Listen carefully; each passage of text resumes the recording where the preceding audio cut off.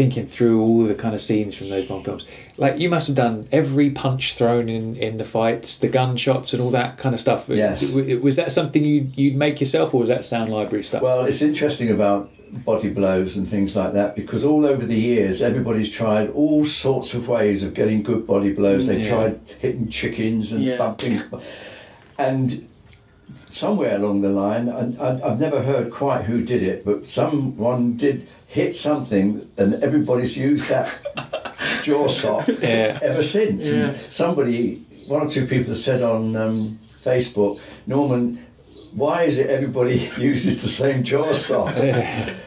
People have varied it over the years, but it's an amazing sound, and no one's ever really quite capped it, but you can't keep using the same one.